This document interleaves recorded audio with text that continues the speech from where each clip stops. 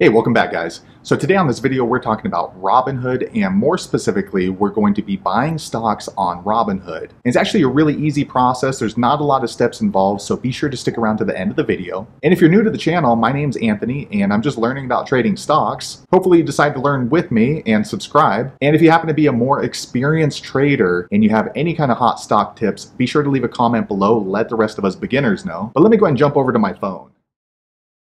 Okay guys, so I went ahead and switched over to my phone, and today we are going to buy some SAP stock on Robinhood. And it's all handled here in the app. It's this green one here on the left. If you don't have this app already, check my video description. I'll try to leave a referral link there. But I'm going to go ahead and open my Robinhood app, and it should bring you here to the home screen. Now here on the home screen, if you want to buy SAP stock on Robinhood, go ahead and click on the search icon on the bottom center. Once you click there, it will bring up the search bar, and you can easily just type in SAP, which happens to be the same as the stock ticker. The company should pop to the top. Go ahead and just click there.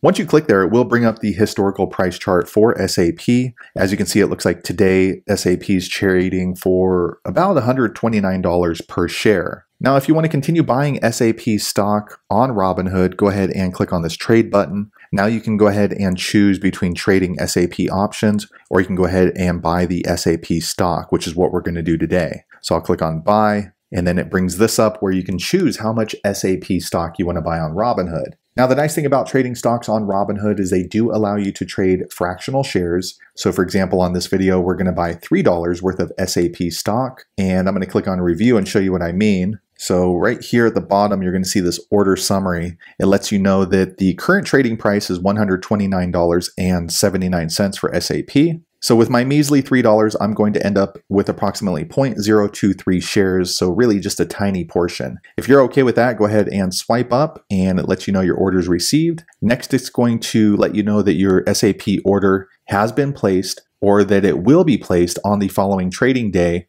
depending on when you placed your order, as you can see up here. So I'm going to click on done, and then it just brings you back here to the SAP stock chart. So there you have it, guys. If you're looking to buy SAP stock on Robinhood, that's the easiest way I know how to do it. If you know an easier way, be sure to leave a comment below. Let the rest of us know how you did it. Hopefully you found that video useful. If so, click thumbs up, or maybe consider subscribing to my channel. And I hope to see you on the next video. Thanks again for watching.